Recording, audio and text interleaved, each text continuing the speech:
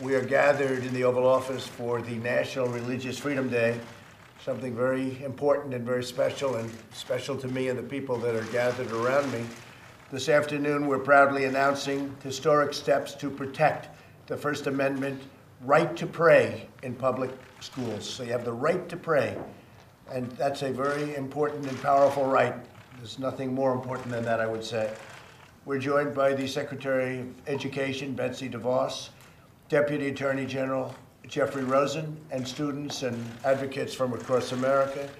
And advocates they were. They've been calling and writing by the thousands, and you're representing that large group of people. In a sacred principle of our republic, that government must never stand between the people and God.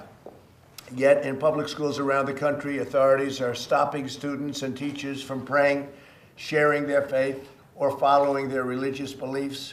It is totally unacceptable. You see it on the football field.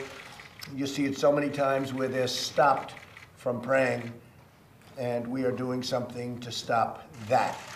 Tragically, there is a growing totalitarian impulse on the far left that seeks to punish, restrict, and even prohibit religious expression.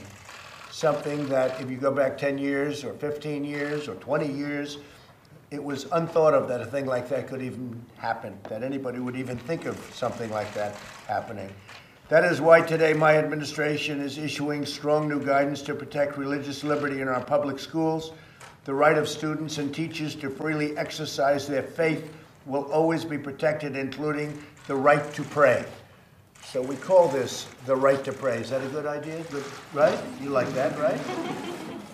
9 federal agencies are also proposing new rules to roll back discriminatory regulations. So we have rules to roll back discriminatory regulations on religious service organizations.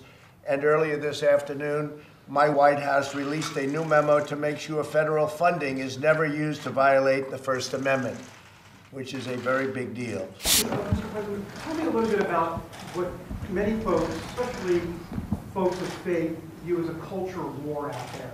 Prayer, a lot of things going on in society. What are your views on this cultural war that we hear so much? Well, it is a cultural war, and you have two sides, and you have a side that believes so strongly in prayer, and they're being restricted, and it's getting worse and worse, and I think we've made a big impact, and we're loosening up a lot, and I want to loosen it up totally. But you have things happening today that 10 or 15 years ago would have been unthinkable what's happening. Taking the word God down, taking the word Christmas out, I think we've turned that one around very good. I think we've turned both of them around very good. But we're not going to let it happen. We're never going to let that happen. And we're fighting it hard. You know better than anybody, we're fighting it very hard.